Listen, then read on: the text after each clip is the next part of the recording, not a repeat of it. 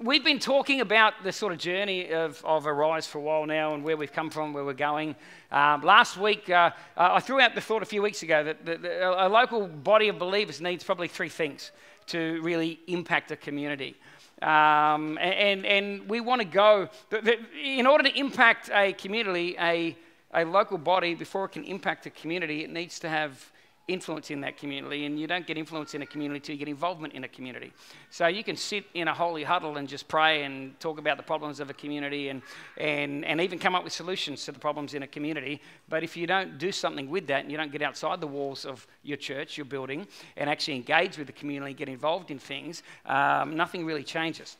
I believe in prayer, massively in the power of prayer, but I've said over the last couple of weeks that sometimes prayer can be a great thing for us to hide behind so that we don't have to do anything else. We feel like we're making a great difference and we feel like we're doing what God wants because we're praying, but you don't have to read far into the New Testament or even the Old Testament to see that God wants his people to do more than just say prayers. We need to be praying, but he wants us also to get out there and get our hands dirty, amen? He wants us to get out and get involved in the problems of the world. We can sit here and talk about how the world is going in a direction that's terrible and bad, but what alternatives are we providing to the community? What other options are we giving people to think about? What other worldviews are we presenting to people? And if we just stay silent and do nothing, then the world will continue to go the way that it's going. And we have a role to play. We are the hands and feet of Jesus. We've all heard that saying before, and it's such a wonderful saying. We should put it on some t-shirts. I'm the hands and feet of Jesus. But if you're a person that's not walking and doing anything or putting your hand to any plows, then it's nothing more than a slogan on a t-shirt, amen? We don't want to be a community of people that just know all the Christian slogans. We've been put here for a reason. And the last couple of weeks, we've kind of unpacked that reason a little bit, and I don't want to go over that ground again. If you jump on our, I think there's a YouTube channel there, you can catch up on those two messages over the last couple of weeks. And in order for a church to get involved in a community, I think there are three simple little things that any body of believers needs. And the first one was finances and time and creativity. Those three things. If a body of believers can come together and come together and bring finance and bring time and bring creativity, I think there are a lot of great things that we can do in terms of trying to impact our community. Last week, we spent a bit of time talking about finance. It was about the seventh time in 10 years we've even talked about money in the life of Arise. So if you came last week for the first time, you're probably sitting there going, no, you talk about it every week. You've only been here 1 week, right? Okay, so hang around a bit more and you'll get an idea of what we're talking about. I want to move on this week and start and have a little look at time, what time means. Before I do, in John chapter 4, there's a story there, and we all know this story. We've read it plenty of times if you hung around church long enough. It's a story of the woman at the well. And John chapter 4, verse 4 to 6, it starts, it says, now, he being Jesus had to go through Samaria.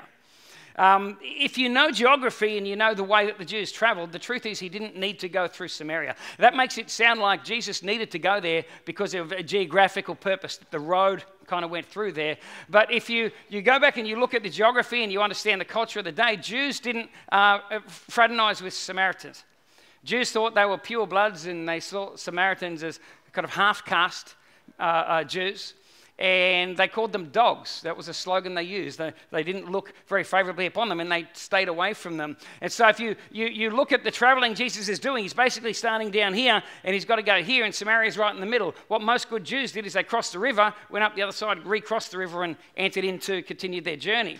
Jesus didn't. So when it says here that he needed to go through Samaria, had to go through Samaria, this is not because of a natural reason, but in his spirit there was a reason why he had to go.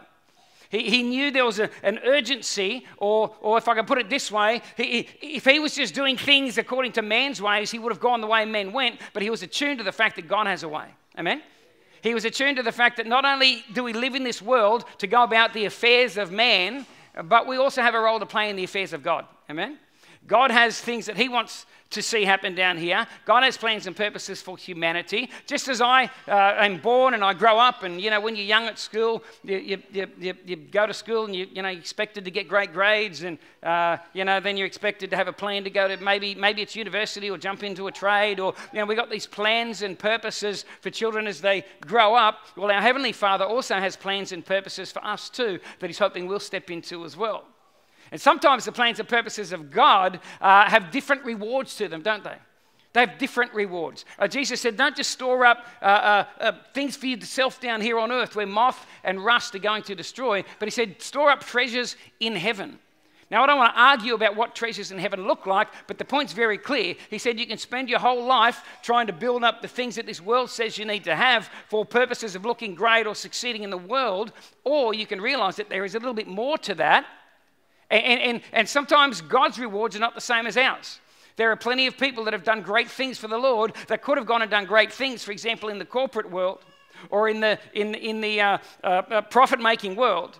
But they've taken their skills and so on. They've given up livelihoods. They've given up stuff to go to far nations and preach the gospel to people that don't know the story of Jesus. Or they've spent their life translating the good news into different foreign languages when they probably could have been great writers and made names for themselves as screenwriters or whatever. There have been a lot of people that have sacrificed the rewards of the world for the sake of the rewards of the kingdom, knowing that one day when I get to heaven, there's that old saying, you can't take it with you, can you? I can't take all this stuff with you. Now, I'm not an extremist saying you shouldn't have anything, give everything away. I'm not that, because the Word of God also talks very clearly about you've got to look after your family. Amen? You've got to look after those that are in need and so on. So, and some people will say in the book of Acts, it says there that, when the church was birthed, that they sold everything and they gave all the money and laid it at the apostles' feet. But then a couple of verses later it says, but then they met in people's homes and prayed. Well, not everybody sold their home and gave everything away. Otherwise, that doesn't make sense, does it? So we don't want to be extremists. But the point is that God has an agenda and there are things that God wants to do. And I believe there are things that God wants to do in this community called Lismore, in which we find ourselves in at the moment. Amen? That's how I feel. And so it says that Jesus needed to go through Samaria. It says, so he came to a town in Samaria called Sychar, near the plot of ground Jacob had given to his son Joseph. Jacob's well was there. And Jesus, tired as he was from the journey, sat down by the well. And we know the rest of the story. He said to his disciples, you guys go in town and do the shopping. Jesus stayed out of town while the disciples did the shopping. And a woman came out to draw water at the well. And then Jesus gets into this conversation with this woman at a well. And as the conversation goes on, I love the way that Jesus interacts with people. You can go and read it yourself. He doesn't tell her what to believe. He takes her on a journey to understand and start to believe and gain her own faith. Sometimes we're so quick just to tell people this is just the way it is, and it might be true, but it doesn't matter what you believe. Find out what people believe and take them on a journey. Amen? Take them on a journey. Show them why we believe what we believe, not just tell them what we believe. And he takes this woman on this journey, and then she rushes back into town because she's really excited about this encounter she's had with this guy. She comes to the conclusion, she says, we know that a Messiah is going to come eventually, and Jesus just lays it out for her and goes, well, bang, here I am. As she runs back into town, and she tells the townspeople, come and see a man who told me everything there was about my life. Come and see this man. He's out there. He knew stuff about me that nobody could have possibly known. In fact, he knew stuff about me, yet he still spoke to me when some of you in this city probably don't think highly of me because of some of the things that I have done. But he still took time with me, and he knew what you knew.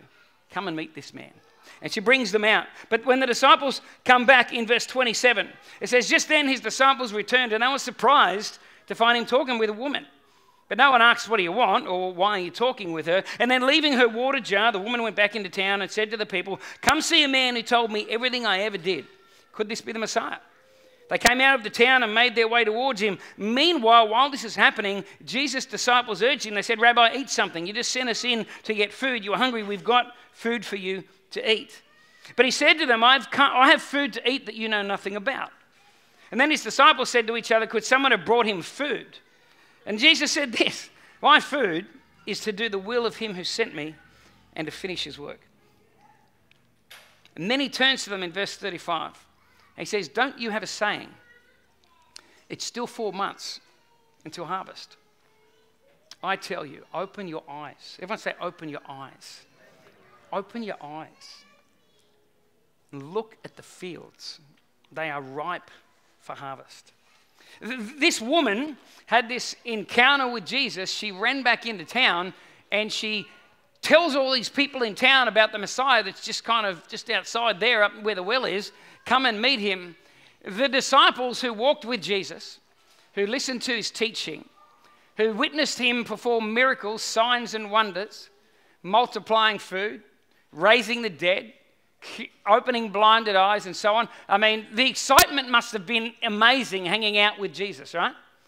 These guys that had all of that experience with him and saw all this stuff went into the same town. The people in that town had the same open heart towards God and the possibilities of the Messiah coming as it's the same people that this woman went in and spoke to.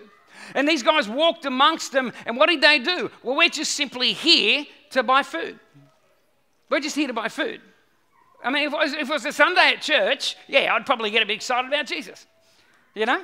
If it was a Friday afternoon when we do evangelism downtown, then maybe I'd talk to someone about Jesus, you know, the sort of 8 to 10 o'clock 2-hour evangelism slot that some churches will do, and, 9:59, and I'm telling you about Jesus, and then the Son of God came, 10 o'clock, sorry, time over, it's back to my time now.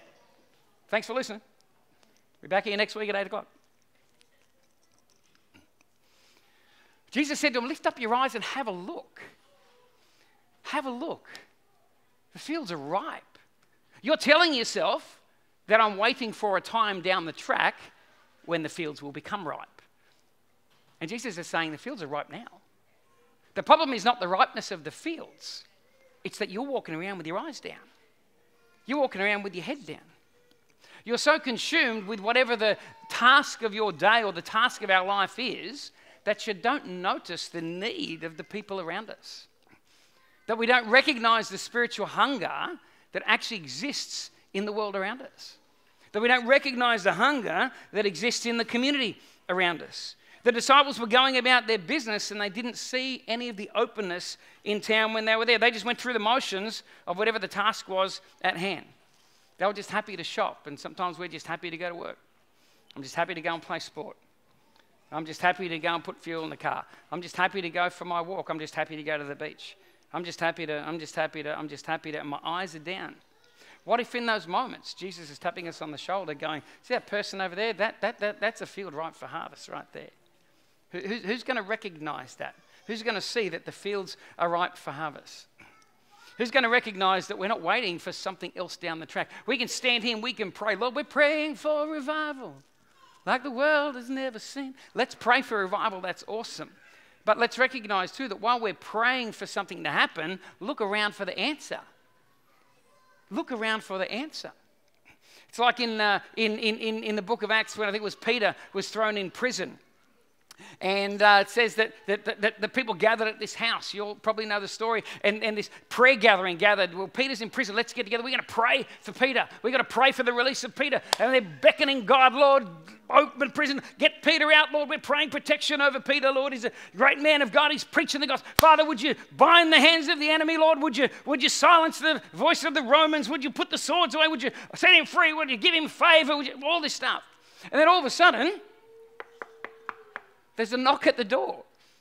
Because while they're praying, what happened? Well, it says that Peter's sitting there, and all of a sudden he doesn't realize it's really happening. He's thinks he's in a bit of a dream state, so he kind of opens his eyes, and the shackles come off, and then the prison door opens, and he's walking past guards, and they can't see him, and he gets out the front, and the prison gates open. He's standing in the street thinking, I'm having a dream. Then all of a sudden he goes, oh, wow, that actually happened.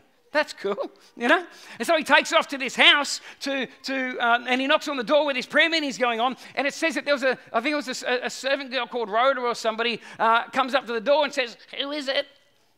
And she hears this voice, it's Peter. She's so pumped she doesn't even open the door. She runs back into the mature believers who are praying. It says, hey everybody, it's Peter. And they say, it can't be Peter. He's in prison. That's why we're praying.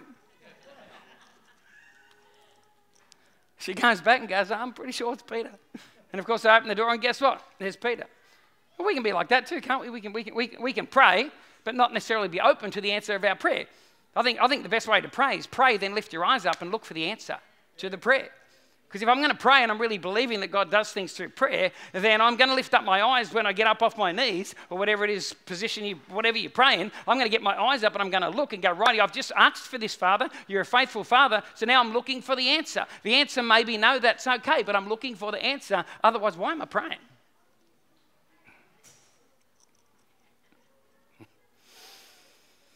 See, we can be exactly like those disciples. We can be so caught up in the natural world. We can be so caught up in our work, our hobbies, our sport, our passions, our families, our friends, our hurts, our disappointments, our limitations, our dreams, our hopes. We can be so caught up in those things that we pay very little attention to the spiritual dimensions and what's going on around us. We're consumed with the affairs of men, while largely we can be ignorant of the affairs of God. Yet God wants to do great things, amen? God wants to do great things in our community. God loves me. He doesn't love me any better than the person that's sitting at a bar this morning drinking their life away because they don't know how to cope. You know? God loves each of us in here right now, but he doesn't love us any more than the person that's downtown waking up now after a cold night with no blanket over them. He loves us in this room, but he doesn't love us any more than the rich tycoon who's pushing his wife and his kids away because he has zero ability to cope with the success that he's had in life. So he's hurting those closest to him. And God loves these people as much as he loves us. And he calls us as his followers to continue the work of Jesus. The binding up of the brokenhearted, the setting of captives free, opening blinded eyes, all those things. It's interesting in Luke. Luke writes the book of Luke, and then he follows up with volume 2, which we call the book of Acts. And the very first verse of the book of Acts says, the former account I made, O Theophilus, this guy Theophilus that he was writing these 2 books to. He says, the former account I made, O excellent Theophilus, of all that Jesus began to do and to teach.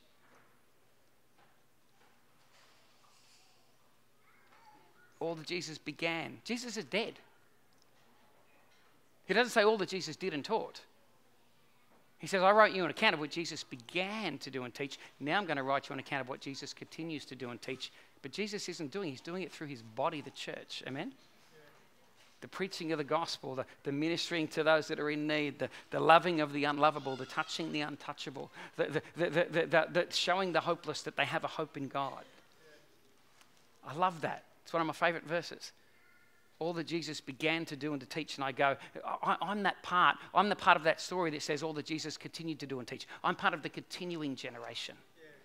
Sometimes I wish I was part of the began generation. You know, I want to walk with Jesus. I want to be there. I want to be a part of all the excitement and so on. I wish I was part of the began generation. And I could have been, if it was in the ordained will of God, he could have made me born back then. I could have been part of the began generation. But Jesus, for whatever reason, in his divine ordination and picture and layout of eternity, I'm going to create here. It's going to end there. And in between here, I've got all these things. I'm going to give people their times and their seasons and their boundaries and their places. For whatever reason, I'm not in the began generation. I'm in the continued generation.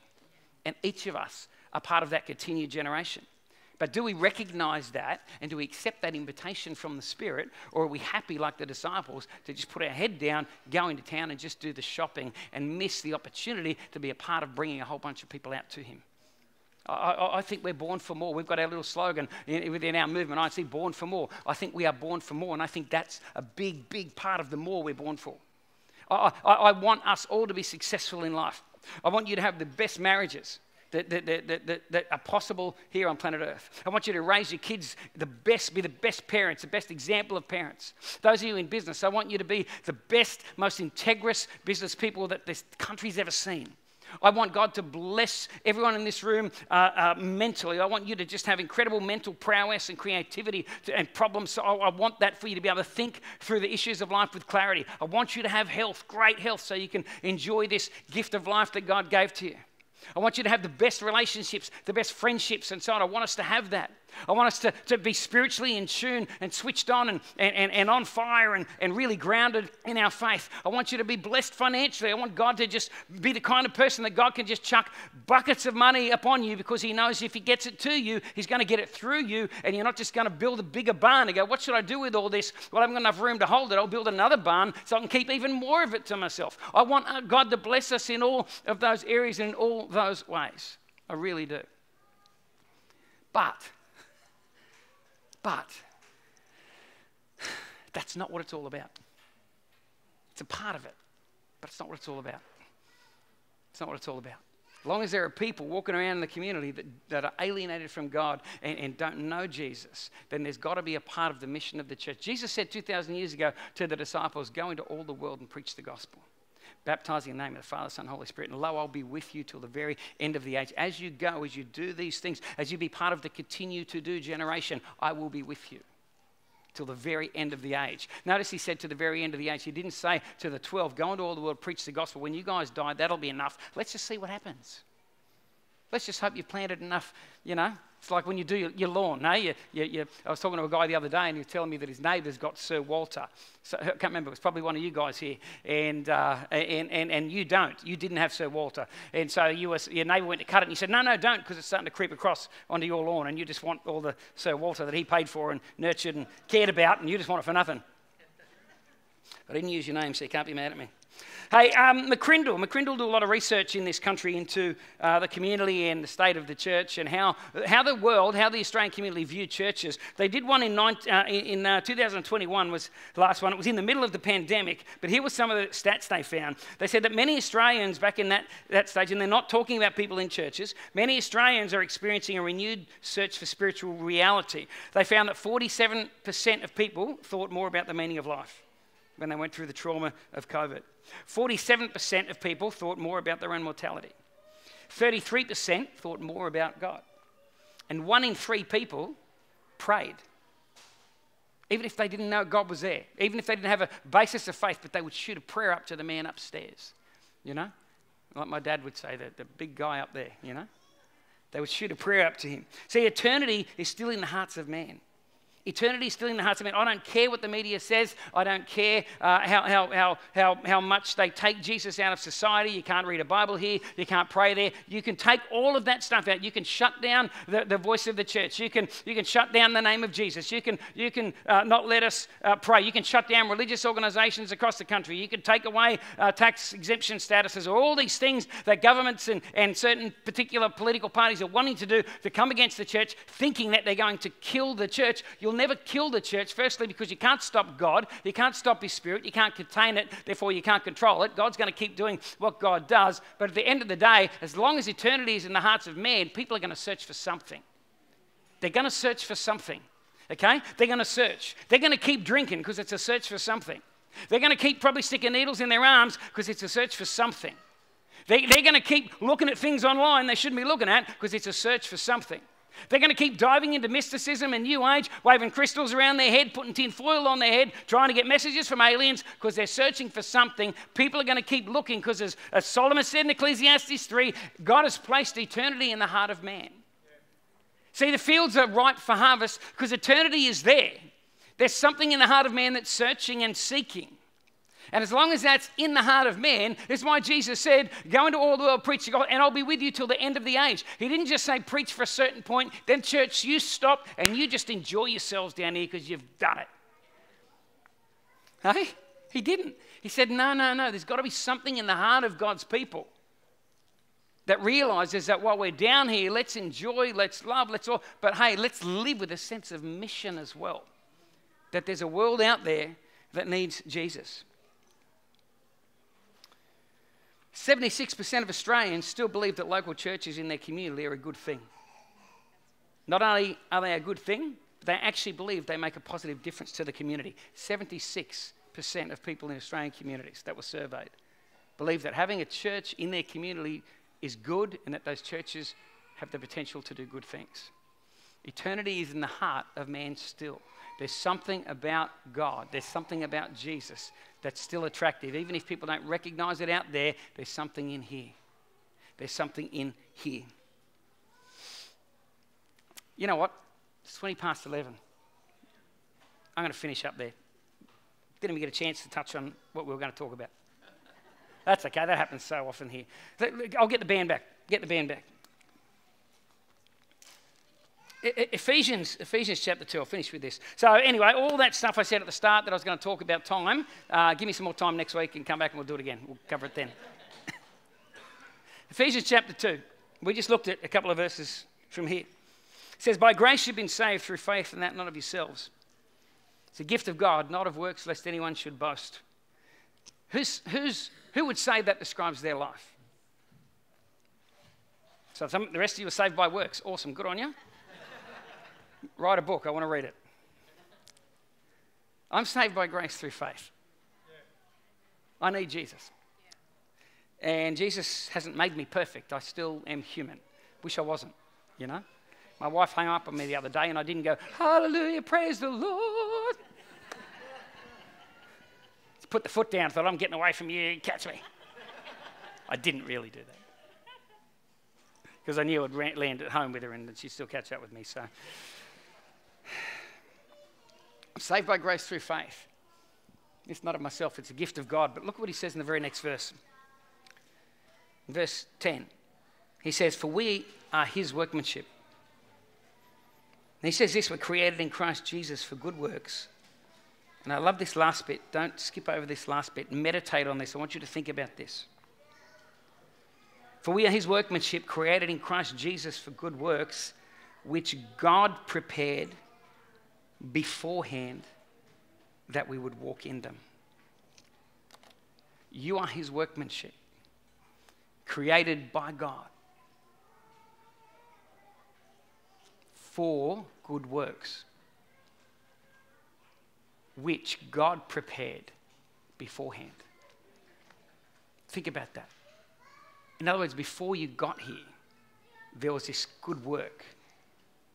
It was already prepared. And God went, I've got this thing here that I want to do. So what I'm going to do is I'm going to have to custom make something that can do that good work. And then he put Patrick on a clay thing or whatever and did his stuff and obviously pressed pretty hard at the front of the head there and rubbed all the hair off. And produced this incredible man that in his 30s, was it in your 30s when you came to faith? 34 years of age, finally, penny drops for Patrick and he goes, Jesus, the way, the truth and the life, I need this. And he surrenders his life to Jesus. And then God goes, right, what I want you to know, Patrick, is I've created you for good works. The work was already there. I've just been waiting for you to on board with me. Now you're on board with me, Patrick. Walk with me. Here's what I want you to do. It's like, think about a shovel, the first person that ever created a shovel. Who thinks shovels are good things? I think shovels are amazing. You know, I like, where's Booksy? I like your backhoe way better because it does the same job quicker. Can you imagine a guy got a piece of metal one day and he just started whacking it. Made this flat bit of metal and another guy said, I've got a stick. Let's stick it on the end. You! Yeah, awesome. And then one of them said, what is it? And they went, we don't know. But doesn't it look good? What should we do with it now? I don't know. No. Somebody looked at the ground one day and went, I've got to move that. And I'm like, oh, I've got no fingernails left. My wife won't let me use the spoons. How am I going to move that? Somebody went, okay, let's have a look at that.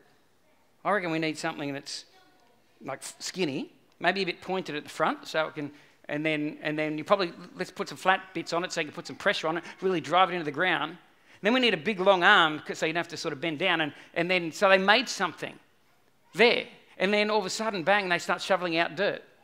Well, the good work was there first, and then they custom made something. And I want you to think about this. You're a custom made for something. I don't know what the something is. I'm not God. But you are custom made for something. You are custom made for a purpose.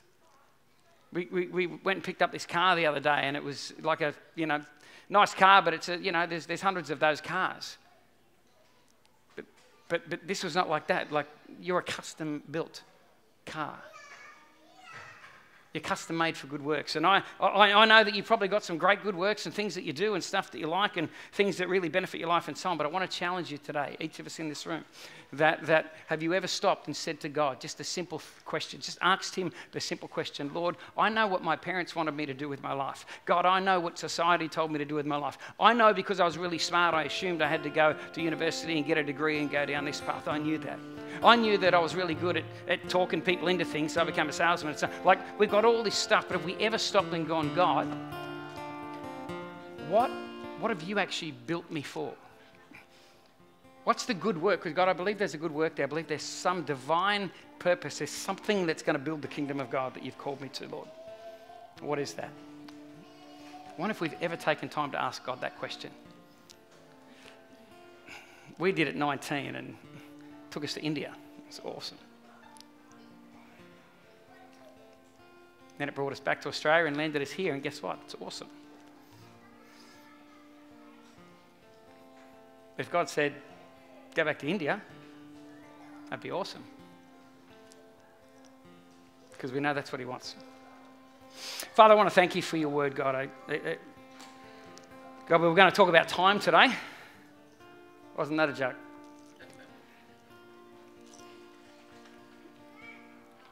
Father, I thank you for each person in this room, Lord. I thank you, God, that, God, each of us are here for a reason and a purpose. God, I thank you that we are custom-built machines for you, Lord. We are custom-made, God. And maybe there are people in this room this morning and there are things about yourself that you hate, and so you resist it and you try to change it, and you're trying to be something different. And maybe the Holy Spirit's saying to you, hey, stop fighting against that thing. Place it in my hands, because I can do something amazing with you. I can do something amazing with that, because you're custom built, you're made for good works. And those good works have been sitting there waiting for you to just come to realize that I've called you to something, that I've gifted you with something, that I have plans and purposes for your life. So Father, I pray for each of us, Lord, in this room. And God, I pray as we go home, I pray this week we would meditate on that thought, Ephesians 2. God, I pray that we would sit with it, we would wrestle with it, God. We would ask you the question, Father, well, what good works was I made for, God? Lord, what's my contribution to building the kingdom of God in this tiny, tiny little window of opportunity I have down here called life? It's literally here today, and it's literally going to be gone before what feels like tomorrow. So God, teach us to number our days. Teach us to redeem time. Teach us to apply ourselves to the things that are going to produce fruit, not just down here on earth, but for eternity. And Lord, I pray in the next 7 days as we leave this place, Father, I pray in the next 7 days, would you give everybody in this room, every one of us that say we know Jesus, would you please give every one of us the opportunity to share the good news of Jesus with somebody, God. Somebody out there that does not know what you did for them, God. Somebody out there that needs to hear the good news, that needs to hear that they are loved, that they are created in God's image, that they are special, that need to hear that Jesus died for them, that need to hear they can have a fresh start in life. God, that need to hear that they can be free of guilt and condemnation. Father, would you give us a chance, God, as your people, give us a chance to speak to some of these people this week and to tell them that good news. And Father, we ask this in Jesus' name. Everybody said, Amen. Okay,